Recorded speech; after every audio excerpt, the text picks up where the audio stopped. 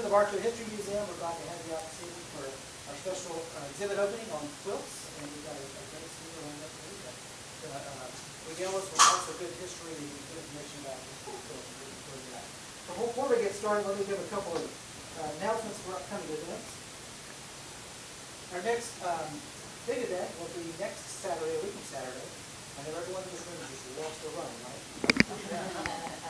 How about walk? You can walk. Walk is good. Historic History Hustle 5K going on at Roseline next weekend. There's a fundraiser for donations, and you can sign up for that and raise some money. The pre-registration early bird special rate expires next Sunday. So get your registration in early. But if you have people that you know that like to run, that's a great way to support the museum. And then on May 13th, we've got a real special evening here at the museum. It's a Saturday evening, and I'm going to have Jordan give us a little rundown of that event coming up on May 13th. Hi. So it's going to be called Cocktails, a springtime evening. We went with the double pun, cocktails, T-A-L-E-S, because you're learning about a couple of our signature cocktails. So we're going to have 2 stations that night.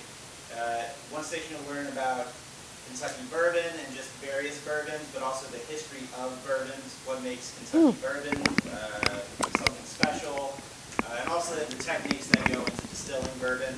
And at the end of that, you'll get a signature cocktail. And then there will be another station outside, which is kind of like a mini gardening workshop. So each of the drinks will have a very special garnish. So you'll actually plant the seeds for those garnishes, and you'll be able to take home a mini planter, as well as the recipes for the drinks. So whenever you go home and you grow the garnishes, you can use the recipe for the drinks and use the garnishes that you planted here at the event for that night. So there will be, like I said, 2 signature cocktails that night, as well as some finger foods and desserts as well. So more information, you can check it out on our website. And those tickets are limited, so if you're interested in that, I would encourage you to go check that out. We have sold 30 people. Yeah, I think so, yeah. So those tickets will go fast, so if you're interested in that, I encourage you to check it out. Yeah, right at the front desk, right over here. or And then our evening lecture in May 25th, I'm not from tonight, Thursday, May 25th. We have Keith Bailey from the Indian American Museum and a representative from the Creek Nation as well. And we're talking about the repatriation efforts that are going on in the So that'll be a real interesting topic or lecture for us here. All right, well, without further ado, let's get started for tonight's main event. Let me introduce our speaker, Mia. Mia is originally from upstate New York, and she moved to Cartersville in 2016. She's a retired occupational therapist with a minor in art history. Mia began restoring antique quilts in 1980, shortly after her daughter was born, and created her first quilt in 1982. Throughout her career, she has presented quilts at Sotheby's and Antiques Roadshow. I'm sure there's some good stories there. She's been a speaker for a variety of quilting shows and clubs, and is currently a member of 4 local quilting guilds, including the Ella Valley Quilt Guild. Mia recently won 3rd place in the Heritage Craft exhibits at the 2022 Roseline Annual Art Festival, and will be returning this year to exhibit more of the quilts at her collection. Please join me in welcoming Mia. Thank you. First of all, I'm a show and tell kind of girl, so if you could get a little closer, you could see what I'm going to show a little better. If you wish, I have no problem with that, and I'd enjoy hearing questions as they pop up in your head, because if you're like me, if you don't say it right away, it's gone. So just throw your hand up and I'll entertain any questions you have. I started quilting through Cooperative Extension. Has anyone ever made a quilt in this room? Aha, okay, good. Oh, we have a few quilters. Good, good, good, good. So I'm just going to give you a very brief history. Quilting started before Jesus was alive, so it's not just an American thing. Quilts were used under armor by the Persians, and it was meant as a way of insulating their body because the armor was cold, and so they recognized insulation was a good thing. So multiple layers were sewn together, and hence the beginning of quilting. But it was used under armor, so it was warm and protective, which it still is today. But there are three things. Someone said to me, well, what makes quilts so special? And I kind of boiled it down to three things that I thought would make them special. One is they function, they're economical, and they're beautiful. So FEB, function, economy, and beauty. And a lot of the quilts that I'm going to show you are part of my collection. Some are for sale because I have a business and I repair and restore antique quilts. I help to appraise them. I am not a certified appraiser, but because I price quilts, because I buy them and sell them, I have an idea of what the market is, and I can tell you what the value would be to replace such a quilt. But a certified quilt appraiser, there are 2 here in Georgia, only 2, and there's at least 3 in every other state. And those are the people you need if you have something that's super special like what you're going to see tonight in the exhibit. You might want to have yours appraised for the paper that's required to get your monetary return should, God forbid, a fire happen. So under insurance policies, getting a certified appraisal is important. Okay, so what you're going to see tonight is a combination of 3 centuries of quilts that I have. I have some from the 19th century, the 20th century, and the 21st century. So we're still making quilts. It's a process, and it is something that would have been known as a cottage industry for some, and some it just was functional. They used up every scrap that they had. Now, the first quilts were made in Europe and Persia, as I said, but they became more and more beautiful. They were used as petticoats, and then eventually they were put on a bed. And those were called bed rugs back then. If you do your research, you'll see that rugs, which is something that people know about in Bartow County, right? Rugs, because of chenille. Ta-da! Bedspread, new function. I hope it's beautiful. So it was a bedspread. It is now my outfit. That's right. So that was a cottage industry here, which became your rug industry, did it not? Okay, so I've come to enough lectures in this building to learn about your cottage industries, and quilting is just another one of them. But we're going to take it to a couple other levels. Recently, I was in France, and while I was in France, I bought this piece of silk. It's upside down, made from silk in Lyon, France. Oh, it certainly is. Oh, somebody caught on. I was going to say there's some history to this. So here's a cottage industry that I just got back from France 2 weeks ago. So when I went to Lyon, I learned that the prince, or actually it was one of the kings of France, had in his mind, how am I going to bring industry to my community? I need to make my community wealthy. Well, the silk industry was coming through. Marco Polo had been through, and he brought stuff from the east to the west, and he said, well, it's getting expensive doing that. How about if I got the caterpillars? I'll bring the caterpillars to town. And he said, male and female caterpillars, 2 for each house in Lyon. Right? How smart is that? And what happened is they created their own silk. A cottage industry. I don't want to tell you what I paid for this because it was as much as one of my quilts. Anyway, I had to bring this back because it was a French cave art piece. Isn't it cool?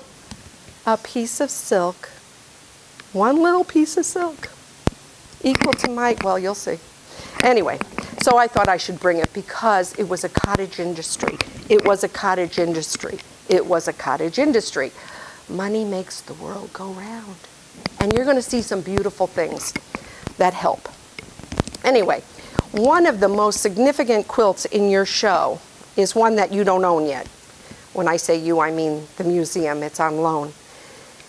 It's probably the most magnificent crazy quilt I've ever seen, and I've been doing this 30 years, and I've been to many quilt museums, and I've been to many quilt shows, and I've never seen anything like that. And you will see it in there. It's on this wall facing you, and it's in half, so you have to look at the photograph to get the full input. But I have pieces of one that was going to be like that.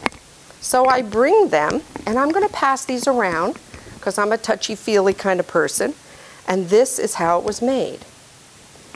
So if you're lucky enough to go to auctions and you find unfinished pieces, this is what you do.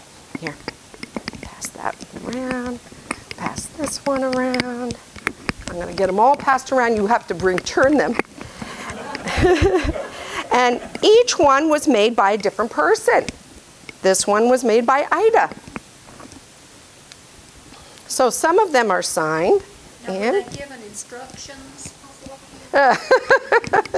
No instructions. I'm letting you all touch and feel something that's over 100 years old. And it looks like it was made yesterday. Here, enjoy. So these are, quote, crazy quilts. This is what you're going to see. And that's the most magnificent one I've ever seen, is the one that's in there, truly. It took my breath away. Sarah was nice enough to let me see it. I was like, oh, got to see this. Okay, so each one of those are called a quilt square. That's how we start. What makes a quilt, not a bedspread? Well, generally it's because there's 3 layers. There's a top, there's a middle, we call batting, and there's a back. This would have been the batting. But because it's a crazy quilt, what they did is they took odd shapes. They already had a plan in mind you. It's not, this was all planned out. A woman has to have math skills too. Lots of geometry. That's a dirty word in some locations. But then they turn it, they iron it, they embroider on it, they baste it, and then each one has their own square. You'll notice that most likely she had a stash of fabric, and these fabrics were from wealthy women, the high economy women. They could afford velvets, they could afford satins, they could afford silk. So you've got a little bit of everything. This was not a poor girl who did this. There's some that are painted on. That's hand embroidered. Some are better than others. Okay. Same period of time. We're going to talk about this just a minute. Oh, and here's another one. Oh, this one has, yeah, this one is actually coming apart. It says, 2 is company, 3 is a crowd. I just thought that was so cute. All right, so this is the same vintage. These are turn of the last century, like around 1890. This is all silk. That's the back. Now, do you see how some are tattered and some aren't? Okay, let's talk about the economy again. Silk was one of those commodities that wasn't made here in the U.S., not during that period of time. So it had to be imported. Anything imported had tariff, and money was always labeled to that. However, what they did is they paid by weight. They would weigh the silk, and silk is light. So what they did is they dipped it in lead, and they call it weighted silk. And that's how they made their money. And of course, the weight didn't help the silk at all, did it? So those pieces that were weighted got deteriorated the most quickly. But that's how we know this is pre-revolutionary, revolutionary. It was during the Industrial Revolution, not the Revolutionary War, but the Industrial Revolution, when they were playing with different dyes and different mordants, and they were playing with this, and of course they wanted to get paid, and they added a little, you know, like put your finger on the scale kind of thing. All right. Again, function, economy, beauty. All right, so now you get the idea. Once you get a square, I'm showing you how it's put together. This is a square. You have those squares. This is just a piece of a log cabin, just to show you how it was made. I'm going to pass this around as well. These are all cottons because that's how it's made. It's this pattern is pieces of rectangles, right? This is long before Lincoln Logs, but yes. Well, Lincoln Logs were created by Frank Lloyd Wright's son. You know that, right? You didn't know that? Oh, well, there you go. Lots of history today. You know, it's a darn shame if you don't learn something every day. Okay, and we're going to talk about this blue in a minute. But these are cottons. You've felt other ones. So I'm going to ask you to, this is a common woman's quilt. The common woman. Me. You. I mean, I don't know what your bank account is, but I'm a common woman. Okay. Now, we got through that. Oh, good for you. The silk can last forever if it hadn't been weighted down. That silk, that's why I didn't mind spending over $100 for a piece of silk. I'm hoping I'm going to have this a very long time, and my granddaughter will have it a very long time. But the choice of it is that there are still silks that are 200 and 300 years old in the Orient that you see up on a wall that are fine. The silk, it's an organic material. Cotton's organic, linen's organic, wool is organic. You have the animal kingdom fabrics, and you have the plant world fabrics, right? So we know those are going to last. We don't know about polyester. We know it's been around since the 70s. It's okay. Rayon is lasting pretty long. That came around the last turn of the century. Rayon was our way of trying to make silk without silk. Right? Did you like that cotton? Isn't that sweet? Okay. So let's just talk about fabric in a minute. Fabric speaks to our lives in so many ways. This is called a prayer cloth. I never heard of this before. I just recently gave a talk in Hilton Head to a quilt guild there. And my sister, who lives not far away in Beaufort, South Carolina, said, you gotta go to this thrift shop. They're helping cure cancer, and we're going to help, and you're going to buy stuff. So I did. I found this there, and it's again the same idea. A group of women each took a piece of fabric, took it home, and dated it, signed it. Each one is a prayer to whomever it was given to. Dated 1940. And with that I say, please, if you're a quilter, my quilters in here, do not leave a quilt unsigned and undated, because you're now part of the world of history. And you need to document what's going on. And you only can do that if you sign and date. Please, please do that. Yeah. Who just said, oh my goodness? Okay. This one or this one? Okay, so you heard about that. Okay. This is my very finest quilt that I own here. This quilt is from 1840. It's all hand done. And it is a queen size appliqué quilt. What makes a quilt appliqué? It's a French word. I'm all about French these days. I'm becoming a Francophile. Anyway, this is all 100% cotton. This was not the everyday woman. This was a seamstress who knew how to handle a needle. It's all hand quilted. It's magnificent. It's hand appliqué, which means one fabric is applied over another versus being pieced together. So this appliqué has a border, and Yeah, if you don't mind. Okay. I'd like everyone to see this one because it's really, this is what I consider museum quality quilting.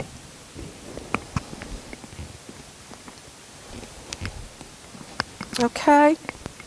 Now, if we can hold it up tight so everyone can see. There you go. Now, doesn't it look different like this? And so, in 1971, the first time a museum said, we're going to take that quilt, we're going to put it on the wall, was at the Frick Museum in New York City, 1971, and it revolutionized the quilt world. It went from being $25 at an antique shop to $2,500 just by putting it on the wall. So, but you can appreciate the fact that this is a piece of art and that this is a very skilled needle crafter. It's all made by one person, and this was made in New York. Yes, please. Now, I just want to talk about, this is not, it has an initial in a corner, D-O, but no date. But I can tell you, this is important because this is the 1840s, and we're now in America. This is American-made cotton. This is American-made fabric and dyes. This dye was made with arsenic. Hence, it's called arsenic green. Have you ever seen wallpaper that they said had arsenic in it? In older homes, it's the same dye. They needed arsenic to apply that green. Now, thank you. The red is, yeah? You got it? You're going to do it for me? The red is called turkey red, not because it's made from a turkey, but it came from a dye that came from Turkey, the country. And that came from madder, M-A-D-D-E-R. It's a plant, and they use the root. Anyway, there's a whole nother lecture in dyeing, but we're going to talk about quilts. Now, so that's my 19th century quilt that I talked about. This is a 21st century quilt. This is made of men's ties, made to look like what you've been passed around, right? Do you see the squares? Okay. And these quilts are very difficult to quilt. The reason I say that is because it becomes too hard for a needle to go up and down through because, yeah, we can hold this up. So instead of taking a needle and sewing it through to quilt it, we're going to turn this around in a minute. They tied it. So that's called a tied quilt. Okay. And that does not require needle stitching and great care. However, this was all made for American Legion Hall. So I'm probably never going to sell this, but this was all men's ties that were they were veterans, and that's near and dear. Okay. Now, speaking of which, women didn't get the vote in this country until when? 1920. Very good. Very good. This quilt comes from 1920. And it's a way women secretly let you know we want the vote. It's white for women, W. It's V, violet, for vote. And G for green. Hello, women, go vote. And this is what we would call, it's a form of propaganda, I guess you could say, but it was a way a woman could express herself politically. And this quilt does that.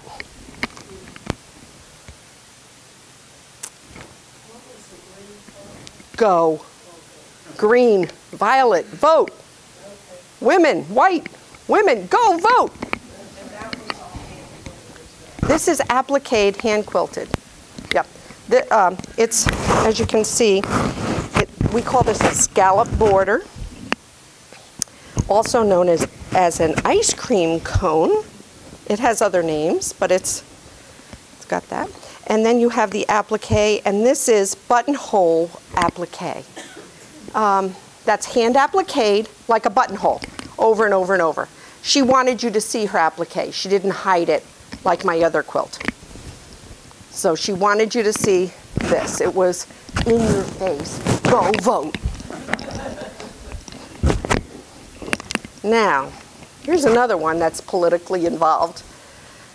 Remember a president whose name started with H? Hoover. Evidently, she didn't like him much. She never finished it. There. And that leads me to tell you about the Depression, Herbert Hoover. Okay, so during the Depression, fabrics were extremely difficult to come by. And not only that, their function was always there. We always needed warmth in our beds, and we needed all kinds of things we needed in those days. I wasn't alive during it, but my mother sure was. And she talked about it, and she was a child of the Depression, and they held on to everything. They never parted with anything. And that leads me to this quilt. And then I'm going to talk about another quilt. So this is the 20th century. This is 1920s. And this is another, a bunch of people got together. This is a sampler, meaning that each square is a different pattern. It is a sample of patterns. By the way, that's not a swastika. 1920, and they didn't call it that. Anyway, these are all different quilt squares, and I could go on, but quilt squares have changed names depending on locality. And I'm going to show you one, that's the very next one. But this is one that I have not yet repaired. So I wanted you to see it in the condition I found it. This is called a summer weight quilt. What she did is she just put a flannel piece as her batting. She had nothing. She had no money for batting. Every one of these pieces has been somewhere else. There's shirting in here, somebody's shirt, someone's pajamas, a piece of a curtain. This is what I call a typical Depression period quilt. But you get the feel, right? You get the feel for it. Sure, go ahead.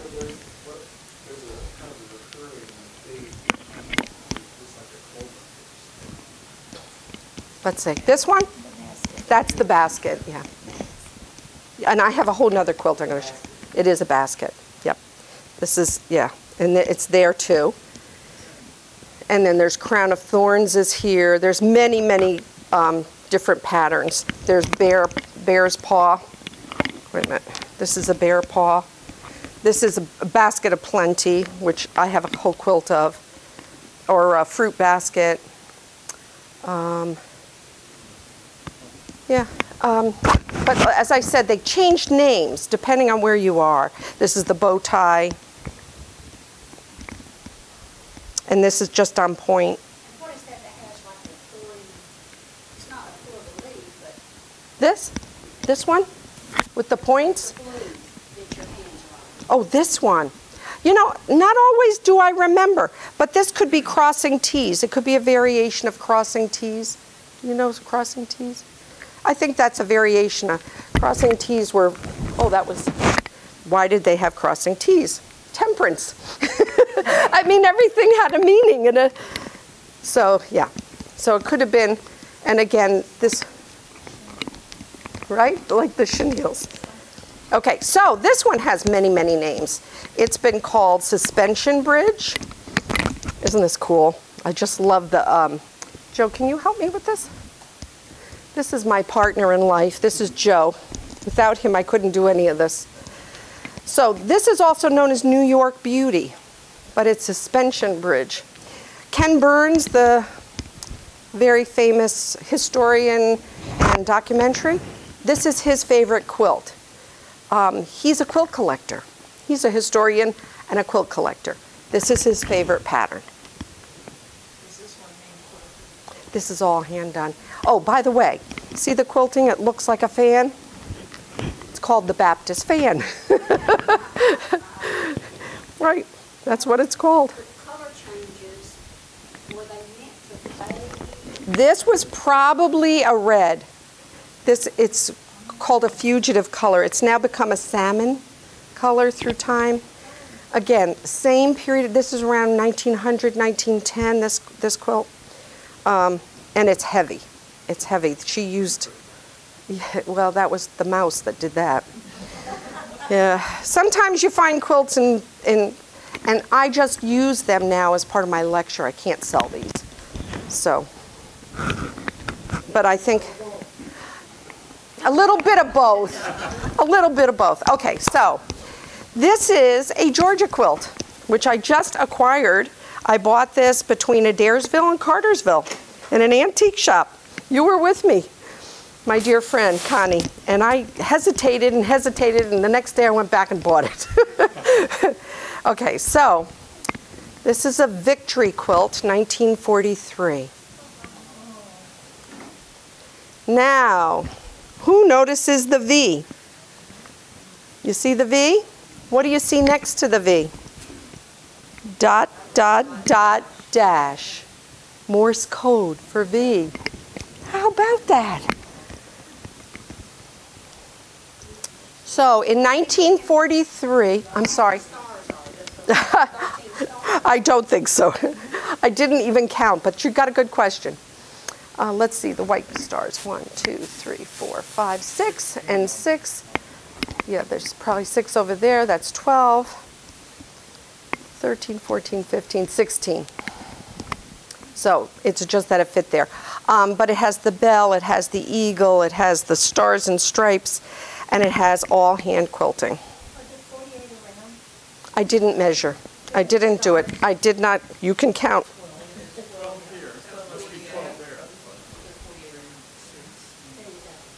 Do you see the V in the quilting as well? These are all V's. Is that stitched in or? Yes, it's trapuntoed. She's stuffed it. That's got, yeah, that's right. That technique is called trapunto. Trapunto. They're cotton stuffing. Just cotton, yeah.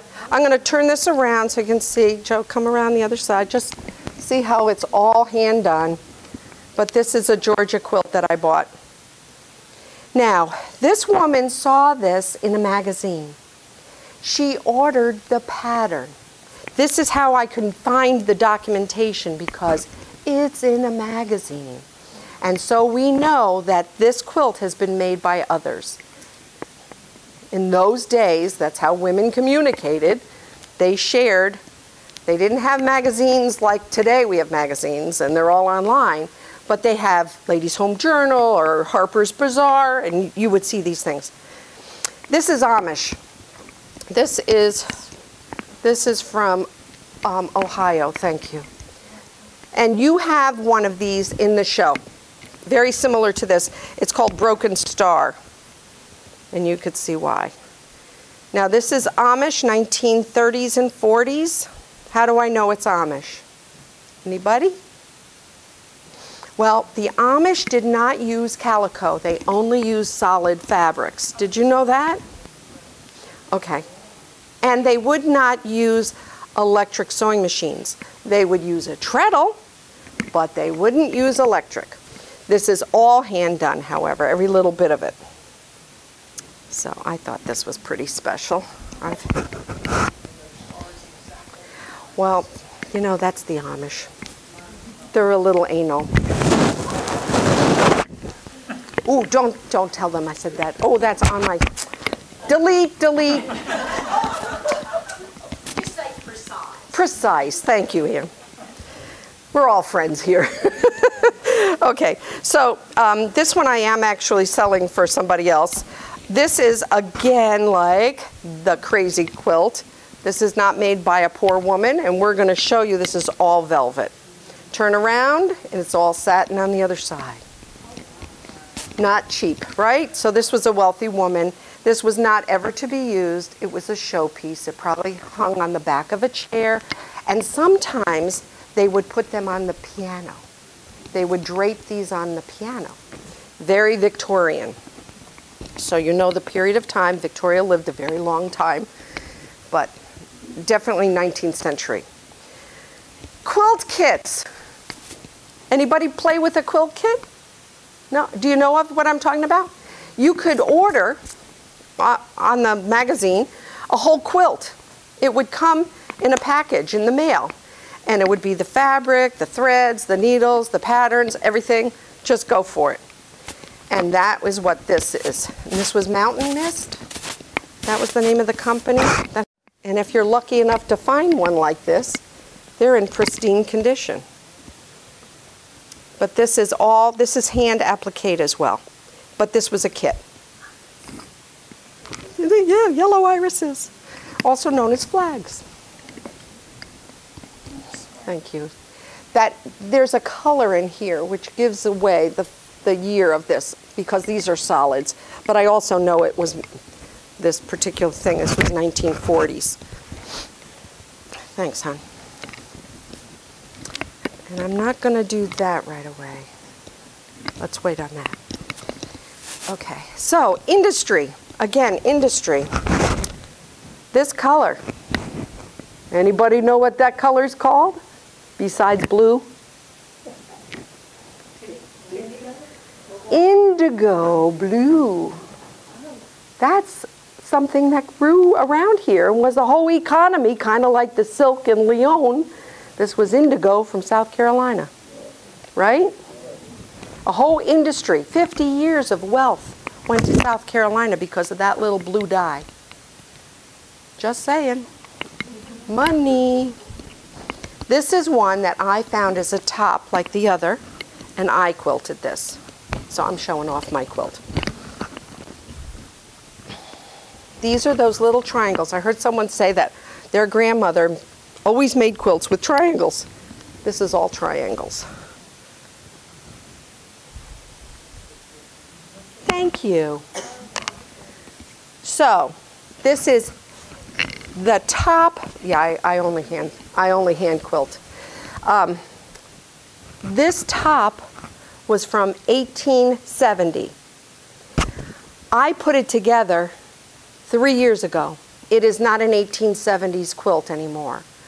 Let's talk about that a minute, because once you change this quilt, it's no longer an 1870 quilt top. It's now a 2020 quilt, because I finished it then. So it behooves us as historians to write on the back, and I haven't done it yet to this quilt, to say that quilt came from Ithaca, New York, which is where Cornell University is, and I bought the top at an antique shop and said, I'm in love with this. I love the border. I love everything about it. I'm going to quilt it. And so I chose that pattern and I did the quilting. It's a play on a Celtic tulip.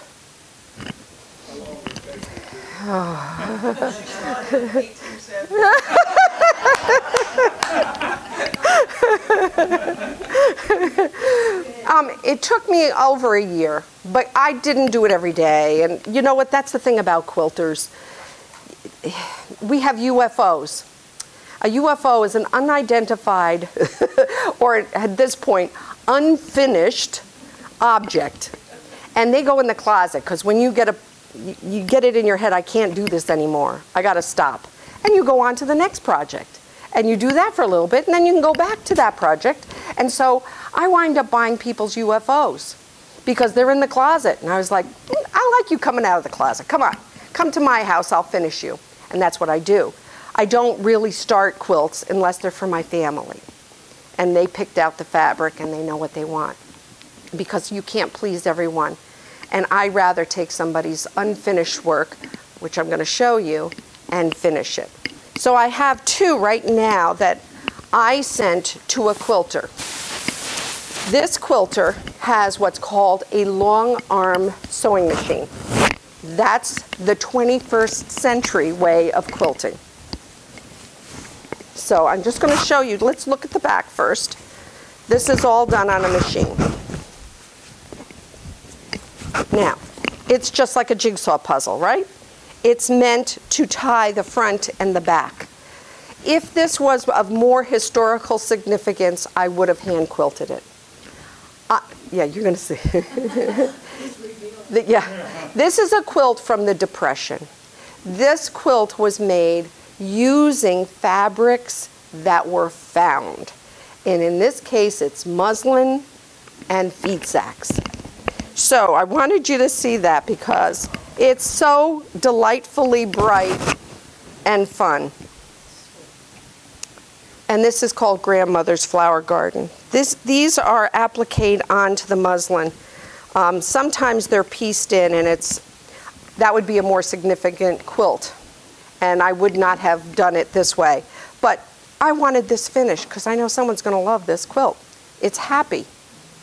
And that's what they needed during the Depression. So, a thing of beauty, huh? So this one will probably be for sale by September. I'll have this ready for the Rose Lawn in September. And this is the similar vintage Depression period. How are we doing on time? Oh, we're good. This is called Dresden Plate. These are feed sacks too. Same maker. These were unfinished tops. So I thought you'd like to see that. What she did is she used black embroidery floss to do her applique. So it's not buttonhole stitching applique, but it's just done like a running stitch. But again, I did the same thing. I took it to the long arm quilter because Dresden plates are a dime a dozen. There are many, many, many of them. So it's not of historical significance. Had Grandma made this, it might be different. And of course, that's the other thing. You can't put a value on what you've inherited. That's something, I mean, somebody has to appraise it, but I don't want to do that if it's somebody's family because I don't want them to be insulted. But that's not of historical significance. Hence, I took it to a long arm stitcher. Now, I seem to have an obsession with this pattern. This pattern is called Princess Feather. But what makes this so unique is the counterpane that's in between, the sashing. Because she used Lemoyne Star in between. This is all machine appliqued. This is done on a treadle machine. That looks very much like, if you can tell me what picture this is from. There's like an ostrich feather. Exactly. Lady in a portrait. Yeah. And that's what I see. Well, that's hence the name, Princess Feather, because it was a European feather, actually more like Moroccan feather in the prince's hat. And so it's, for some reason, it's become the princess feather, but it was the prince's feather. And it has been since renamed Princess, but it was Prince. Okay. We talked a little bit about arsenic. Now I'm going to talk about chrome. This is another Amish top. This is log cabin. See the log cabin now? So, and this is, I'm going to have to hand do this. This is not going on a machine. And I don't like to hand do log cabins. They're a pain. But this one's going to require it. This is called oxblood, and this is in its original colors. This is the colors they chose. Each color represented, and this is called chrome orange. It's also known as cheddar. Some people call it cheddar, but it was made with chrome. That was the mordant they used. Oxblood, green and blue. But I thought this was very interesting and striking and very typical of the Amish, very dramatic. Okay, so we got quite a lot of those. Yes, gonna do that? Okay, this one is again princess feather. So I have this thing going on with my head. This one, I paid a lot of money for this one. I bought this one outside of Philadelphia. And the woman was like 95 years old, and she didn't want me to have it because she was afraid I was going to ruin it. And I promised her, I said, I won't quilt it if I'll ruin it. This is hand appliqued. You cannot see those stitches.